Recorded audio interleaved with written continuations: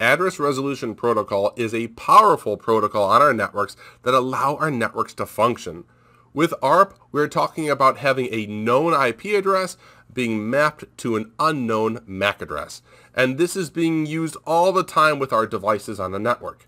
Now, a client can send an unsolicited ARP reply, which is known as a gratuitous ARP. It's really a broadcast that we have a specific IP address that is mapped to a specific MAC address.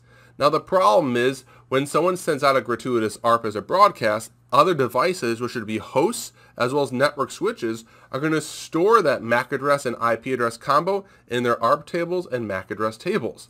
This is an issue because a threat actor can send a gratuitous ARP message with spoofed information inside of it. This effectively allows any host to claim to be the owner of any IP address and MAC address combo that they want to. So let's talk about it. Here in our graphic, we've got PC1, PC2, and R1. They all have ARP caches that are up to date and correct. But what's going to happen here is PC2, the threat actor, is going to send out a gratuitous ARP. And that gratuitous ARP is going to claim that 10.0.0.1, the IP address of the router, is reachable by using MAC address all Cs, which is the MAC address of the threat actor. Also, the threat actor PC2 sends out a gratuitous ARP claiming that 10.0.0.11, which is the IP address of PC1, is reachable with MAC address all Cs, which is again the attacker. So what's going to happen here is when PC1 sends data to the 10.0.0.1 IP address, it'll be sending it at layer 2 to the attacker, which is all Cs. When the attacker receives this data, it'll be using it as a man-in-the-middle attack. When the router responds to 10.0.0.11, the router will be responding to the layer 2 target, the MAC address of all Cs, which again is going to be the threat actor. So what it comes down to is exactly this. PC1 will want to send data to 10.0.0.1, and to do so, it'll send it to the MAC address of all Cs, which is PC2. PC2 forwards that data onto the router. The router will send it outbound to where it needs to go. As the router responds back to that 10.0.0.11 IP address, it'll be responding back targeting all Cs, again the MAC address of the threat actor. This is a beautiful man-in-the-middle attack. Spanning tree is a protocol that is on by default on our Cisco switches. Its job is to provide us redundant connections while maintaining loop-free pathways, and it does it great. But the problem is threat actors can utilize spanning tree to actually change the topology of your network infrastructure. Now, the way they would do this is based off of logical, not based off of physical connections, but they would make their host appear as a root bridge. To do this, they would be sending out bridge protocol data units, which are spanning tree layer 2 messages, and these messages will include a priority of something insanely low, such as 0, for example, here in our graphic.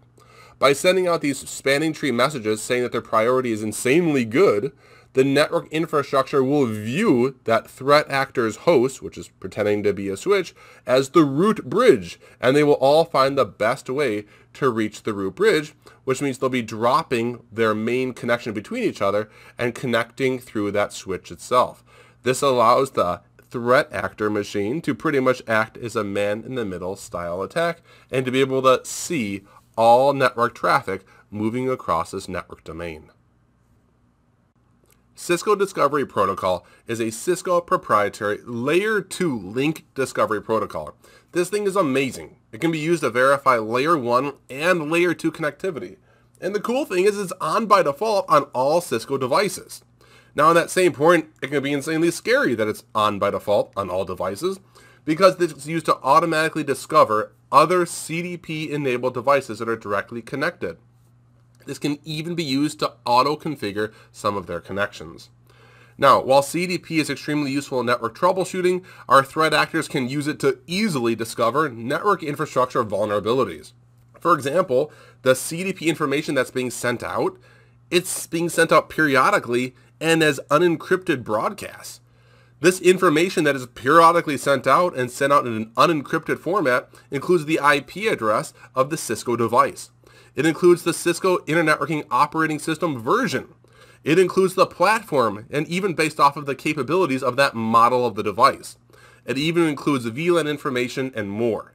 So here's a graphic that pulled off of a protocol analyzer showing a CDP message and ripping it apart in this unencrypted, unsafe protocol reaching out to our end devices. So how can we stop our end devices from receiving this periodic unencrypted CDP laden full of info of greatness? Well, 2 commands. We have no CDP run. No CDP run is put in the global config mode of your device, and that will turn off CDP everywhere on your Cisco device. Or you want to leave CDP on for those inter-network device connections between Cisco devices, but just off on the user interfaces. That would be the command no CDP enable. That's in interface config mode, and that's what you use on your interfaces connected down to end devices. We also have LLDP, which is Link Layer Discovery Protocol. It's a ventral neutral flavor of CDP. This is also vulnerable to recon attacks. We can turn this off globally in our global configuration mode using the no LLDP run command. As well as if you want to do interface specific commands, we can use no LLDP transmit and also no LLDP receive, respectively.